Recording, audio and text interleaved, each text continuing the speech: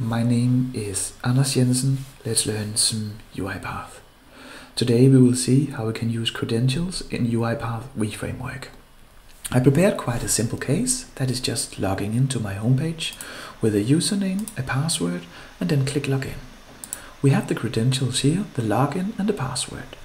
And we want to do it in REFramework in a secure way so we don't have this password floating around. Let's see how that is done.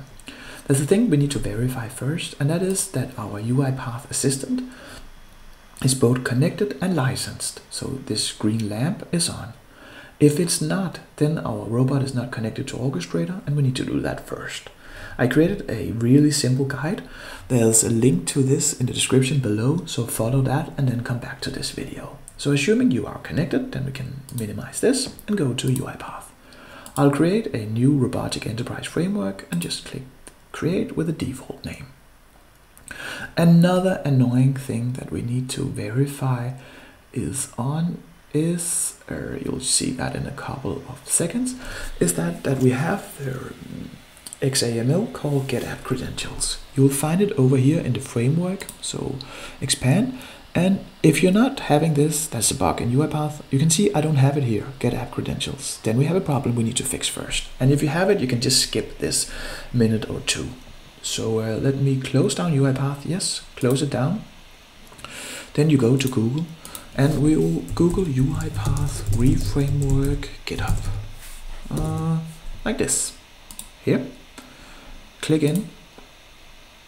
And we will just download it. That's all the REFramework files here. So we will just download it as zip. I will move it to my desktop here. So outside the window, then I will open it. You will see it in close this one down, and we have it here. Go into it, then go to framework, and this is the XAML that we need to use. So then again, open up your UiPath directory. This is the project that we just created. So click into that. Go to framework, and we can see that indeed the file is missing here. So what you need to do is just copy this one over, and you can see that we have it now. You can close this one down and minimize this. Now we open UiPath again, and we will have the get app credential, so we can get moving. Yeah, that's a couple of things that we need to fix. It's quite annoying. By the way, if you enjoyed this video, don't forget to subscribe to the channel to get all the new videos about UiPath and RPA. So, and we will choose our old REFramework and just post comments or suggestions below. I'll be happy to respond to this. So we are opening our REFramework again, and we fixed it. Let me just maximize it. So now we can verify that we have the file. So go to framework, and we can see that we have the GitHub credentials. So another thing that we need to do is to go to manage packages, all packages, and then choose credentials, or you can search for credentials here. And choose the one by UiPath credentials activities. Click install and then click save. You will need to wait a few seconds more, but now we are good to go. Yes, these are the settings that we need to apply. Otherwise, it won't work. So far, so good. So now we go to Orchestrator. We need to create an asset for this login here. So I have Orchestrator up here. So click a new asset. Create asset here, and the plus in the asset. So our asset name, choose whatever you want, just use the same name in a few minutes. So I just call mine andersjensen.org. The type will be a credential, so choose it here. Now we can paste in the username and the password. We'll just do this for my document. So this is the username here, and the password is here. Then we'll click create. We can see that we have created it here. Close this one down. That's just my password manager. So now we created it. Another thing you need to do now is go to your UiPath folder again. This is our project. Go to data and then go to config. We will open the Excel file in here, the config file, and it's here. So now we need to create the name, and make sure you don't create it in the asset, create it in the settings here. The name that could be, just choose the same name, but you can choose whatever you want here, Anders Jensen org. And here the value, that's the value it has in the Orchestrator. So that was Anders Jensen.org, not org, underscore org, like this. Let me choose the same here. Now we're done with this config sheet, so we can close it down. Then we go back to UiPath here, and in the framework again, we will open the getappcredentials. It's a bit slow today, but it's here.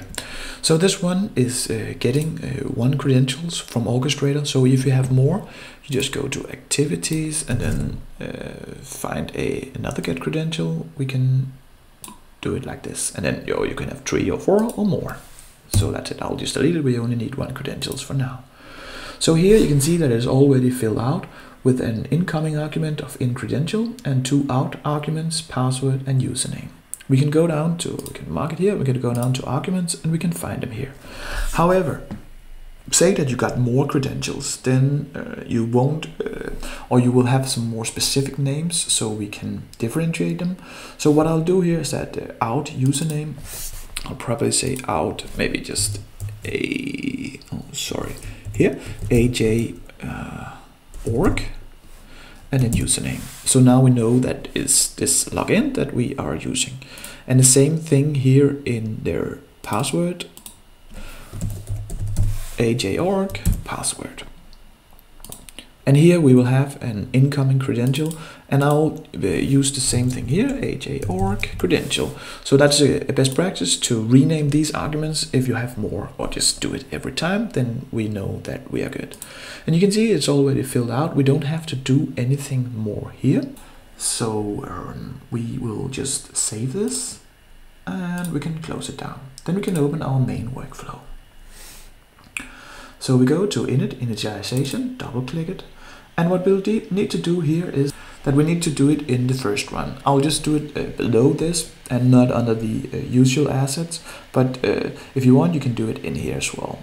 So I'll go to project and then our newly modified get app credentials, I'll just drag in here.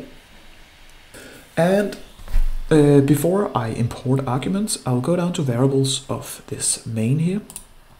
I'll create 2 variables. The first one will be a string with my user, so str, I could call it AJ user. That will be a string and it will be in a general business process if I have to use it later. Then we will have a secure string, so secure, or we can call it sec, AJ pass. And we'll need to change the variable type here. So choose the system security secure string. If it's not there, browse for types and find it. So like that. And now we created these 2 and we can change the scope as well to general business process. Now what we need to do, that we close these variables, we can fix these arguments. You can see that here we have 3 arguments. We have 1 coming in, that was the AJ.org credential. This one will read from the config sheet, the Excel sheet that we edited. This one will read the credential name here. And these 2, the username and the password, that these are coming out of this workflow. So when we have them from Orchestrator, they will come out here. So here we will we can store this one in our newly created variable. So let me do this. And that was our str AJ user here, and this one was our secure, so SECK AJ pass. We will store them here in these 2 variables, and this one is coming in, so we need to read from the config sheet. So we'll say config like this, then parentheses, quotation marks. Let me move this a bit, and now we will specify our name. That was Anders Jensen. .org. That's the value that we chose in the Excel sheet here, and then to string like this. And we have imported all our 3 arguments here. So now we have specified that we have our app credentials. They will be we will get them from Orchestrator in this workflow, and then we'll get out to our main and store it in these 2 variables. Then we can use it in a process. So we can scroll a little bit down, and I like to do it here in the init all applications because that's where we want to log into something, but you could of course use them wherever you want. So I'll just open this workflow here. The first thing I'll do, so we have nothing here. We can create a sequence where we will log into our homepage. This one could also have opened the browser, but I didn't want to do it here, just not to complicate things. So we can say this one is login to jensen.org, like this. We will create two arguments. Create argument. The first one will store our user and the second one will store our passwords. These one will come in, so but I'll call this one straj_user. I don't remember what I called it before, so you might want to do it the same names, it doesn't matter. So this one will come in, straj_user, as a string, and then we have our secure aj pass, and that's a secure string, like this. So now we can work. We want to, let me close this one down again. So we want to type into first. And in the activities, we will type into here. Where do we want to type in? We want to type into this username. So indicate on screen, we want to type in here. What do we want to type in? We want to type in straj_user, like this. Then we want to type in a secure text. It's right below, type secure text. Where do we want to type that in? Well, that's just the password here. And here you want to specify it over here in the input, secure text. So this one will be secure aj pass, like here. Now we just need to click the login. So click here. We will indicate the login like this. By the way, if you enjoyed this video, please give it a thumbs up. That will really help me a lot. So now we have sorted this. We click save. We will close this one down and we need to import these two arguments here. So you can see that the one it already found and the other one will just be our what did I call it? aj_user here. Yeah, like this. So now we have imported our arguments. That's the user and pass going into this init all applications. We can save it and now we can actually run it and it will work.